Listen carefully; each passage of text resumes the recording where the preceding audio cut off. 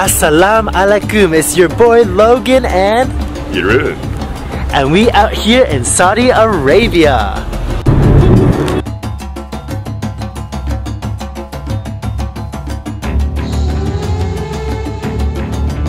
If there is a final frontier of tourism left, it's in Saudi Arabia, where we are right now.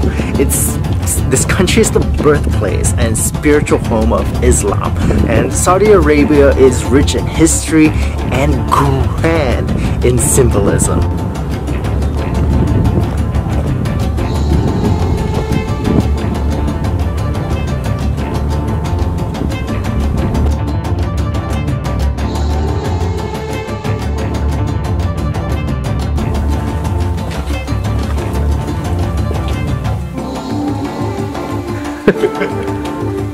Just everything is falling apart. Mud houses, wooden doors. Wow. Yeah. And that's what I call floor to ceiling. The country just recently opened its doors to tourism, and my boyfriend Jeroen and I are one of the first people from Canada and the Netherlands, respectively, to see and experience this land through their newly issued tourist visa. And that's part of the thrill that we live for. Before, the only way to get into Saudi Arabia is if you're a Muslim making the pilgrimage to Mecca, and now it is accessible. Jeroen and I are now embarking on a road trip throughout the country because it is open now. So we want to see as much as we can and soak it all up in this land that has been untouchable for so long.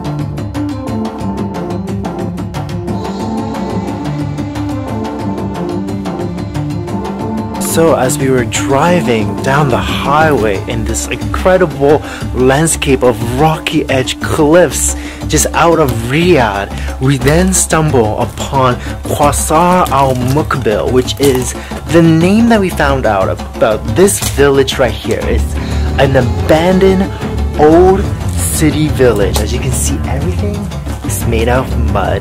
There's some hay I'm stepping on that came from the roof, or what used to be a roof, and the other material seems to be wood, and that's it. That's all the materials that's built.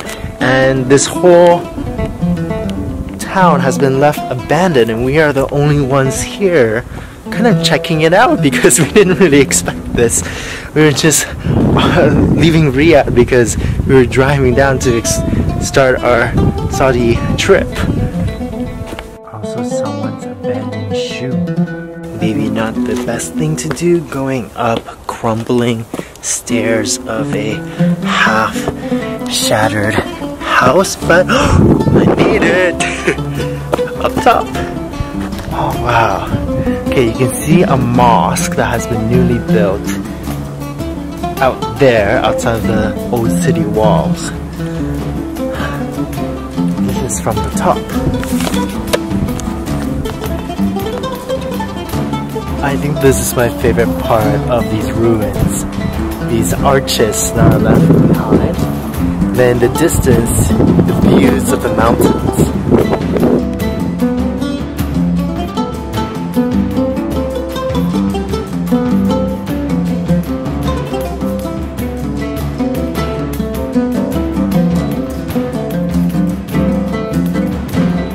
Right on, so I think that was an epic way to start our Saudi Arabia road trip.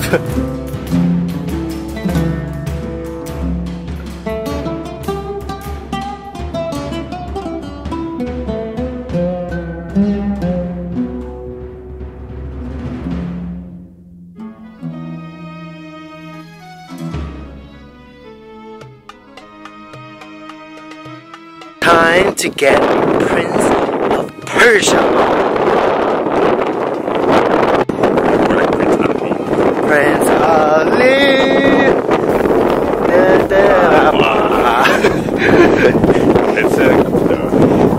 Nobody's here. Yeah, so we found this patch of red sand dunes, and we're like, why not stop our car and just go on a little trek and check it out. But literally, it's this vast amount of what it looks like a desert. In fact, there's a place in Saudi Arabia called the Empty Quarters that's further south of Riyadh, and the Empty Quarters is literally the name of just how vast and empty it is, because it's just all desert, and the size of it is the size of France, just that quarter. So that kind of gives you an idea of how big this country is. And we're only in a little slice of it. You see that oasis there? That like looking rock thingy. Oh, it's good that you still see it as a rock, otherwise you would be having a Fata Morgana.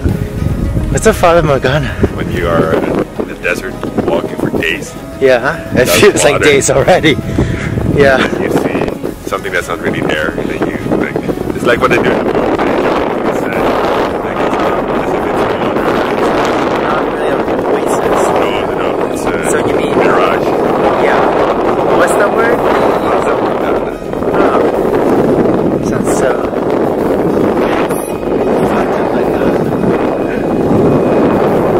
Oh, look at this. Whew.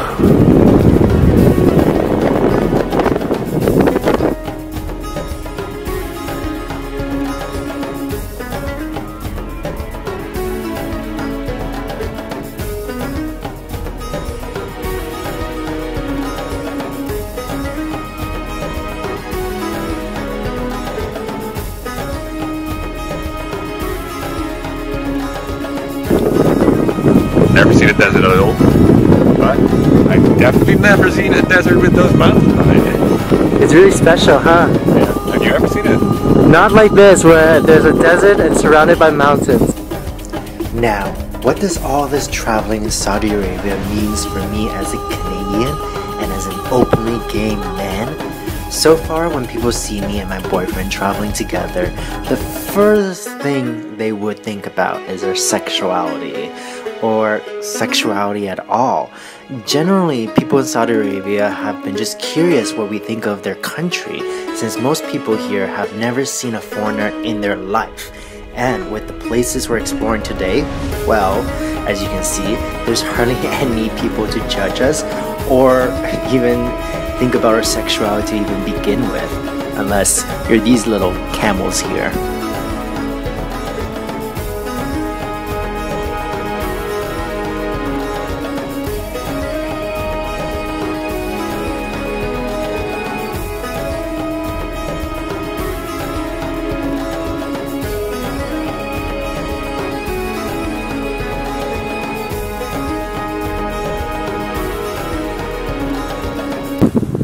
Sorry, you don't have food? Yeah, that's a disappointment, huh? No, no food. They're all coming. Oh, I think that's a boss. Oh, really? Oh, Chasing them away. oh my god, it really is chasing them. Like, hey!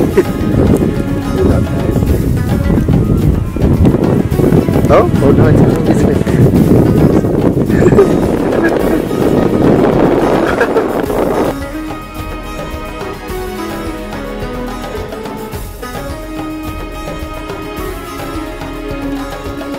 Already we've experienced wondrous sands, from an expanse of unadulterated dunes, dramatic mountain drops, and ruins rich in heritage. Now we have Shakra, which is another stop that we found on our way throughout Saudi Arabia in the Najd region.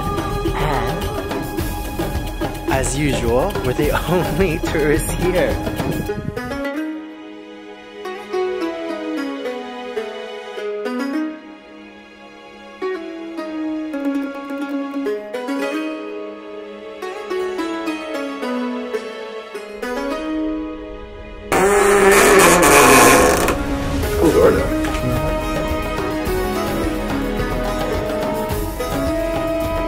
Kinda eerie to be the only ones around. Oh, where? Which corner?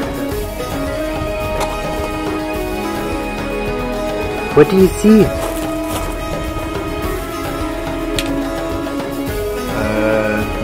In a hole. It's not water.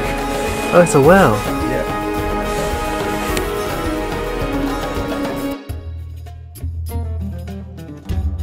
Just walking around, exploring these empty ruins, walking through these labyrinths, but there's some really beautiful doors.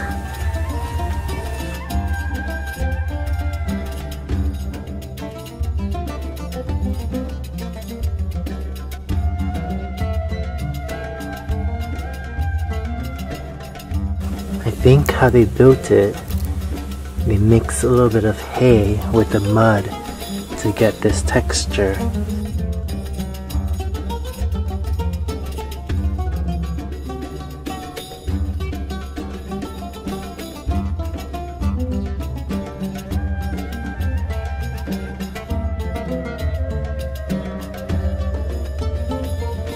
Okay, so there is this big room with these columns and also very cool details on the walls. But oh, there's 2 floors to this. There's 1 floor up there too.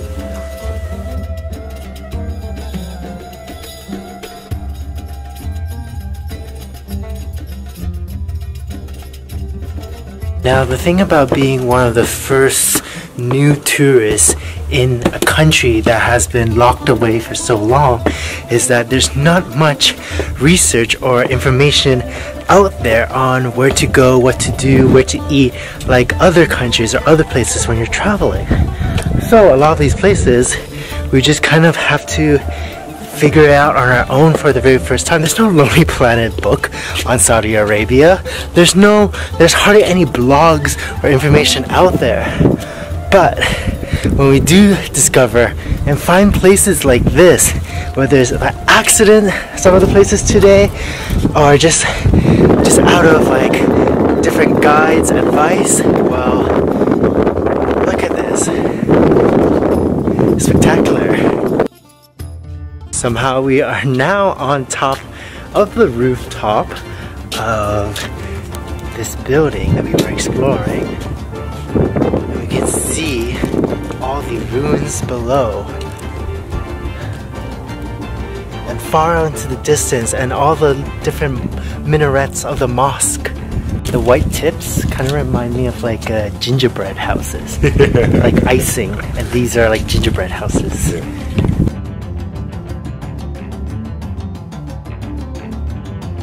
I hope you're learning a new side of Saudi Arabia as much as we are while we are taking you on this journey through a once forbidden country.